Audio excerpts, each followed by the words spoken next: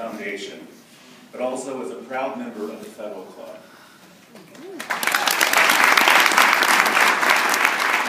For too long, our country has ignored the chorus of voices speaking out to demand action on issues of hate and gun violence.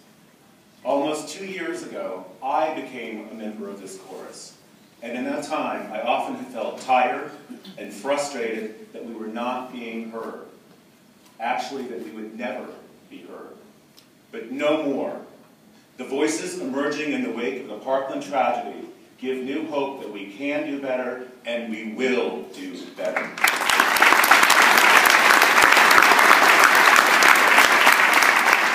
We do not have to accept that tragedies like Columbine and Sandy Hook and Pulse and Las Vegas are not preventable. We must keep our voices united and demanding. And that is why the One Pulse Foundation stands with HRC and those taking part today in the March for Our Lives. I am in awe of these students from Marjory Stoneman Douglas. I know what it is to walk into a space that was once joyous and full of love, and now you can only see and smell death. I know what it is to bury community members and wonder what their lives could have been. These students are dealing with the excruciating weight of grief, but instead of allowing themselves to break them, they have turned it into power. Some of the students recently came to the Pulse site to pay their respects to the 49, and you can see it in their eyes. They mean business. And that's a good thing, because we adults have essentially failed them. This movement is gaining momentum. This moment is the opportunity to raise our voices for the lives we have lost and proclaim the lives that we can save.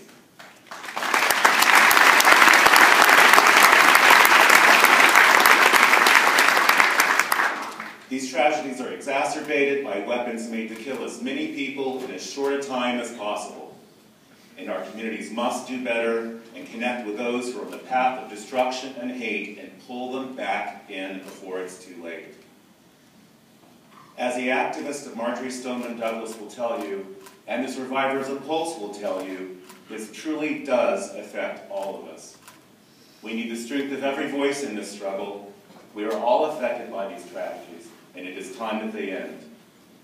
In the words of Barbara Poma, the founder of the Pulse nightclub and the founder of the One Pulse Foundation, we will not let hate win. Thank you.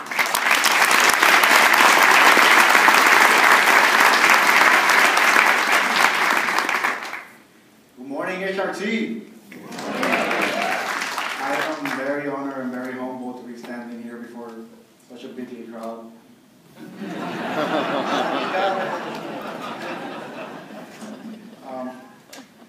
Like many before me, due to the economic crisis, and many more after me due to the devastation caused by Hurricane Maria, I moved to the United States back in 2015 in search of prosperity.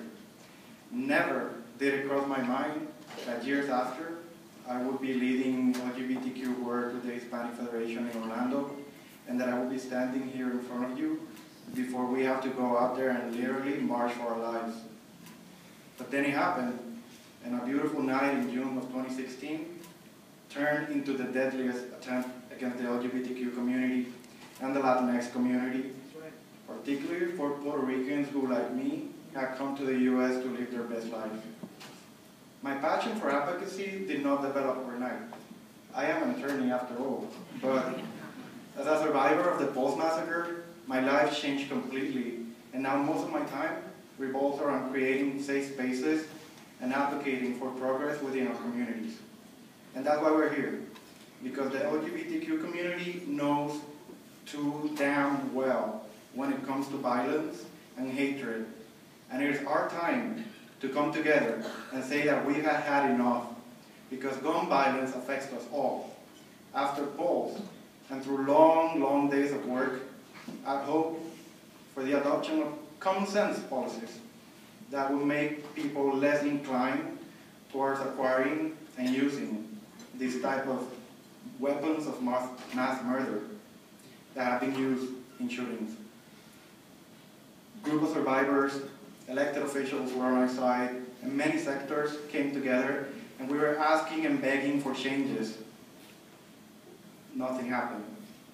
And now after Vegas, after Parkland, we're here yet again, but we won't take no for an answer. We're here to uplift.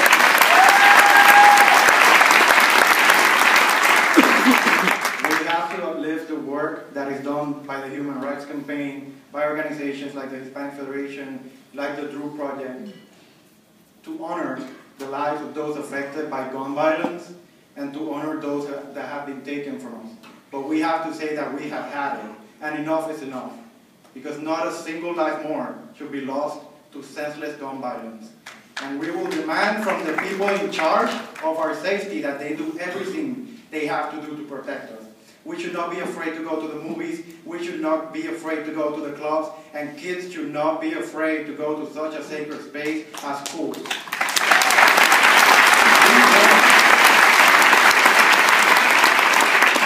We want to feel safe, and we want change, and we want it now. And if change doesn't come, we will change those in charge of making the decisions. And that is why we're here today. And that's why we're going out this fight.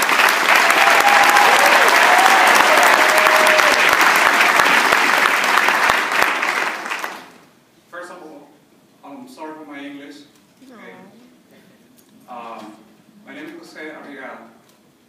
I want to thank HRC for their continued commitment to the fight for the 49 innocent lives taken from us at police. Christopher Lemonen was my former boyfriend and one of my best friends. He was an inspiration to all of us, not only in the way he cared,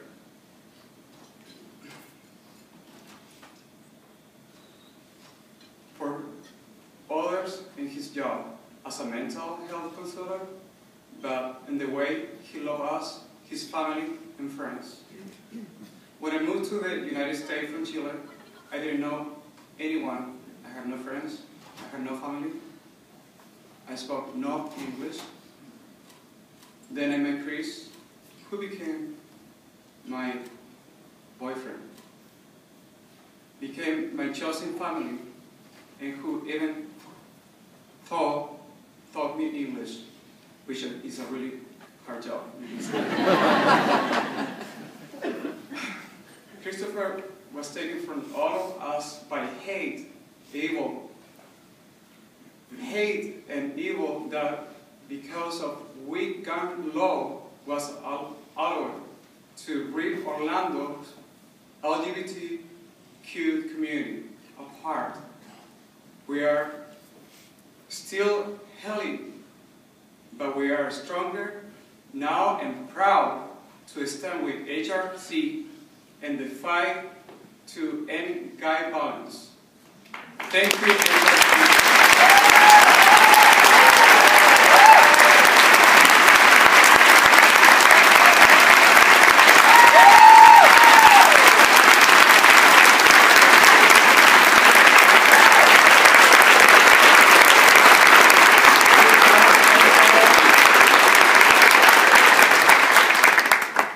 Before I get started, I did want to say that I met Laura in the back, and she had forgotten to mention that her cousin is Maria Wright, whose son Jerry Wright also died at Pulse with the 49, so she is related to the Pulse family directly.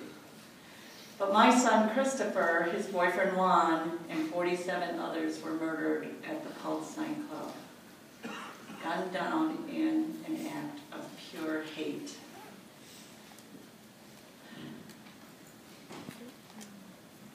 Christopher was my only child and a proud gay man. I couldn't have loved him more. As I used to tell him, you can't do better than perfect.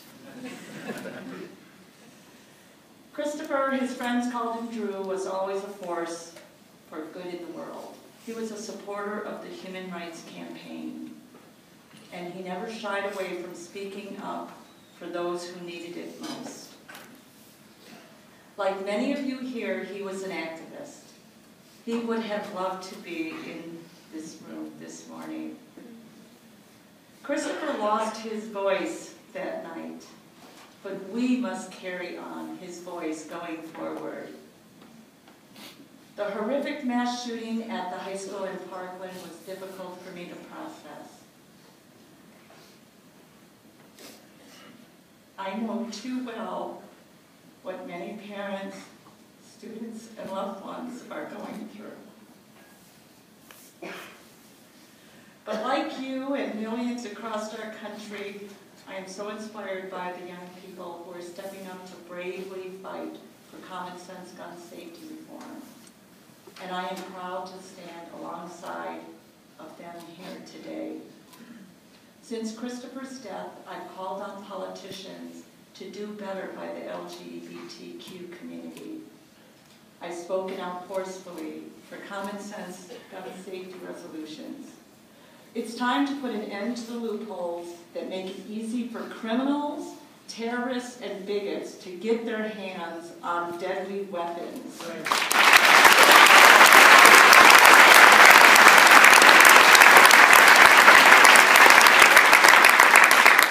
Including the military-style assault weapons used in so many of these grievous attacks.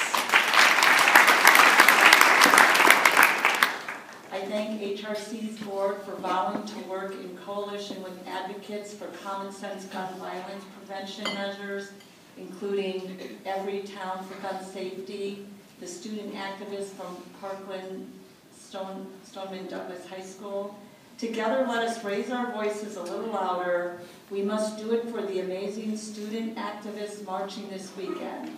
We must do it for every student, every churchgoer, every LGBTQ person who fears that they could be the next victim. We must do it for my son. Thank you.